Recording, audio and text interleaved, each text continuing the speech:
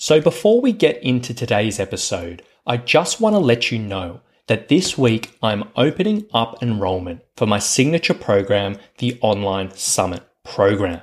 Specifically, I'm looking for no more than 10 hikers who want to get strong and pain-free so they can conquer every adventure. If this sounds like you and you want to find out a bit more, shoot me a message to the Summit Strength page on Facebook or Instagram with the words, "I'm interested." From there, we can have a chat and see if and how that the program might be a good fit for your goals and situation. So whether you have a big trip in your sights, or you want to finally make a change to your knee, back, foot, or ankle pain, or you simply want to be in a great physical position so you can be confident to jump into any adventure that you want, I would absolutely love to hear from you. Shoot me a message, we can have a chat, and we'll go from there.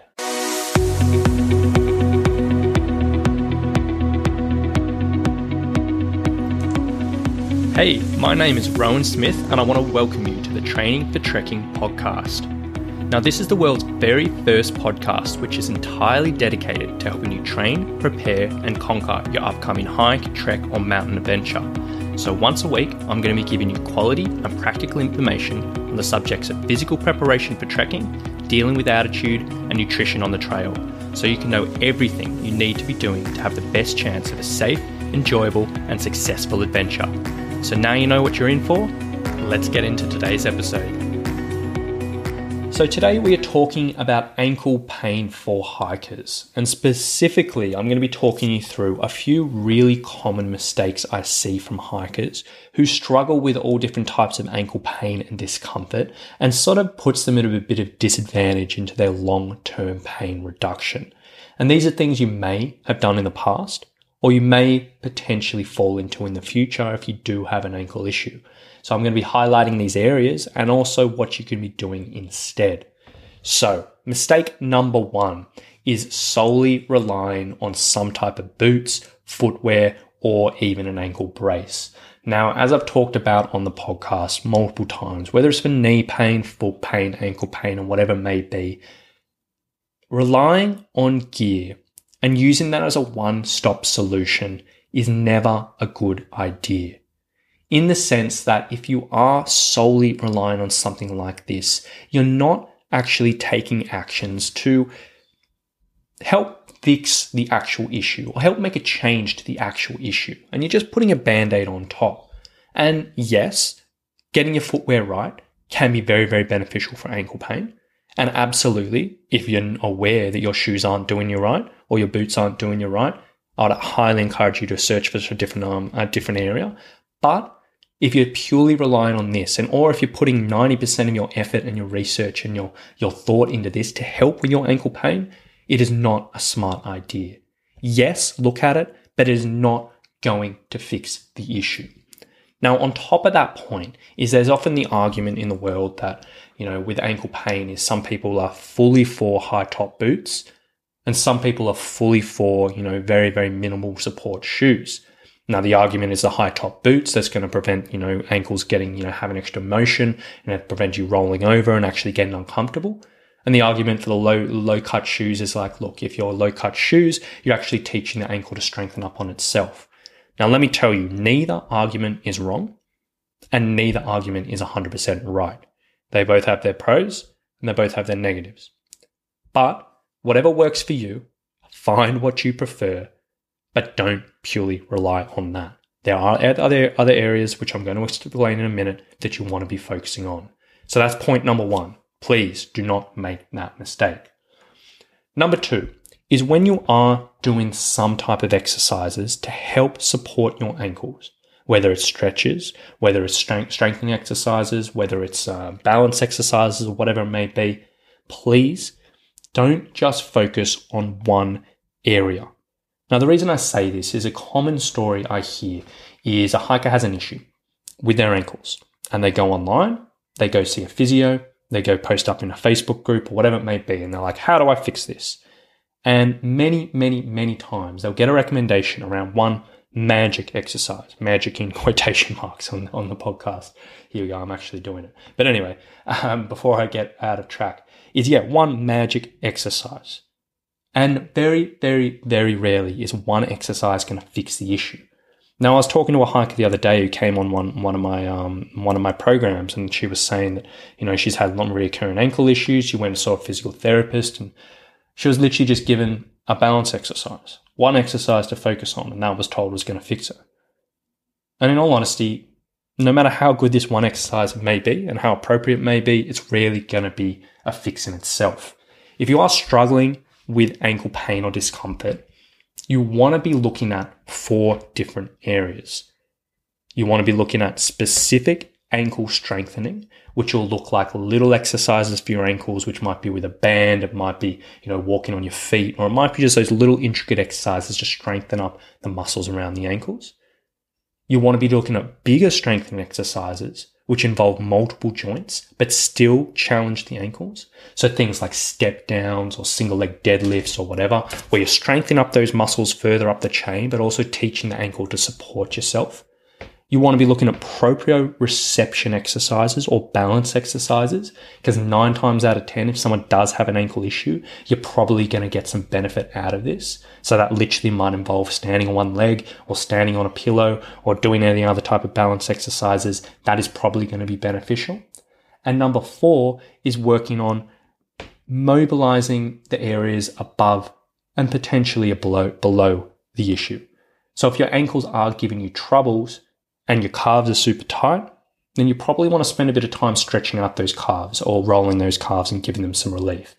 And down in the foot, if the foot's really, really tight, maybe that might give you some benefit or not. And spending a bit of time doing a little bit of stretching or rolling or something may potentially help. I would say that's a bit hit and miss, but definitely the calves if they are tight.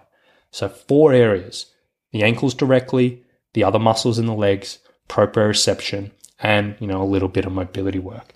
And don't just focus on one area.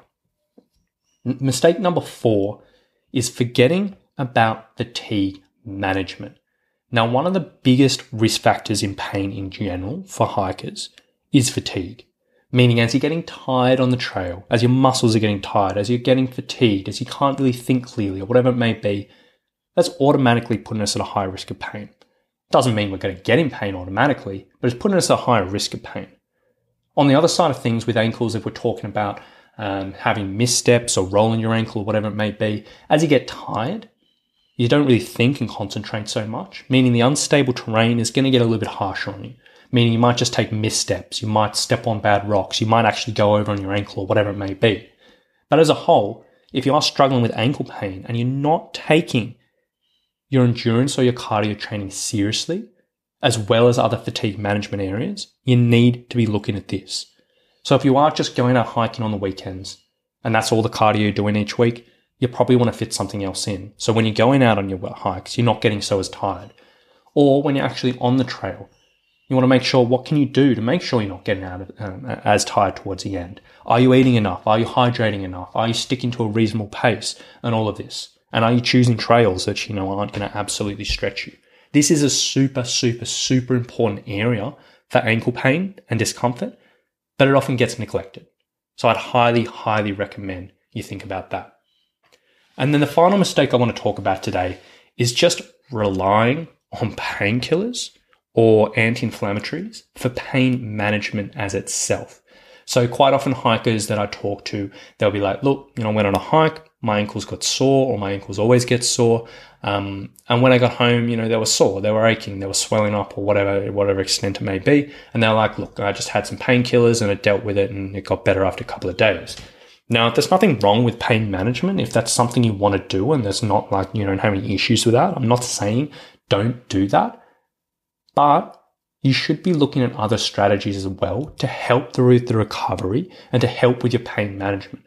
Because solely just relying on that again and again and again and again, I think you could be doing better, personally. Now, one really simple way to help with pain management and help with recovery, if you are getting sore ankles, is doing something that's called contrast bathing, which I love for my clients. And we all know, or we've all done at one stage, we've used ice or cold for management of, discomfort or pain. And it usually sort of numbs the area, makes you feel good. Some people argue it helps with recovery. Some people argue it doesn't, whatever. It doesn't matter. We all know it feels good. On the other side of things, we've probably all done heat therapy before, where we use Denka rub or a warm bath or whatever it may be, and that also feels good. Now, either of those both work in certain situations, and they can be beneficial in certain situations, and we've all sort of gone down that route. But there's a really cool thing called contrast therapy, in which we literally combine the both, and we alternate between hot and cold, and essentially it's sort of a little bit better than the sum of two parts. And it will be great for pain relief. And it's theorized that it can be good for recovery. And it's theorized it can be good for longer term, slight, very, very small adaptations to help the healing process. It's theorized. Who knows if it works or not, but it's something that doesn't cost you any money, barely requires any effort, and it's probably worthwhile using. And as I said, it definitely helps with pain management. So what this involves is literally just getting a couple of buckets, having it in the house, filling one bucket with relatively warm, hot water, something you can tolerate. Fill in one bucket with either ice or, icy water. Again, whatever you can tolerate. And just alternating. Spend 2 minutes in one, 2 minutes in another, or 1 minute one, 1 minute another. Do that for 8 minutes, 10 minutes after a hike in the evening. That in itself, super, super beneficial. If you wake up the next day, do the same thing. Super, super beneficial. And that, it can be a little bit, it might be a little bit more beneficial than just relying on painkillers or anti-inflammatories by themselves. So if you are struggling with ankle pain or ankle discomfort with your hiking, hopefully now you sort of got a bit of an idea around a few areas which you may or may not be doing. Try not to solely rely on boots or footwear or whatever it may be. Yes, it is important, but it is not the magic fix that a lot of people say. Number 2, when looking at exercises, don't just focus on one area. So don't just focus on balance, or don't just focus on banded exercises, or don't just focus on this. Make sure you're getting a spread of everything. Don't forget about the fatigue management, and don't just rely on painkillers. And then the final thing, which I almost forgot to bring up, is please, if you are going through this and you are dealing with ankle pain or discomfort, and you've been doing exercises, you've been looking after yourself, and it gets to the stage where you're feeling comfortable and your ankles have made a change, please don't stop. So many times that I hear this story of people get out of pain, they do the exercises, they do the rehab or whatever it may be, they stop, they're good for a month or so, and then it comes back. And it's a recurring cycle. If you are struggling with ankle pain and discomfort, and if you find exercises that work for you, turn into a regular thing. Keep it going even when you're pain-free. You might progress it, you might make it more difficult, you might make it more exciting, whatever it may be, but keep the general essence of it going. Because over the long term, prevention is always better than cure. Almost always better than cure. And I really, really do hope you get around that. So if you do struggle with ankle pain, get around those tips, avoid those mistakes, and I really do think it will make a difference for you. Now, if you do struggle with ankle pain and or discomfort, or really any other ankle pain that holds you back with your hiking, now I would absolutely love to hear from you after today's episode.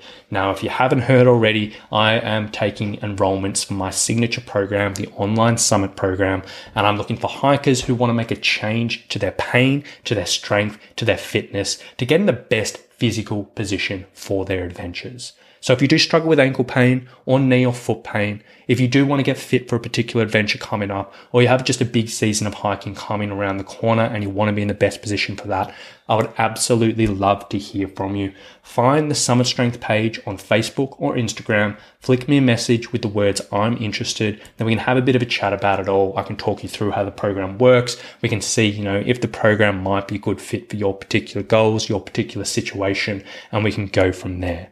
So if you do need help, if you want to make a change, don't hesitate, reach out, and I'd absolutely love to chat with you.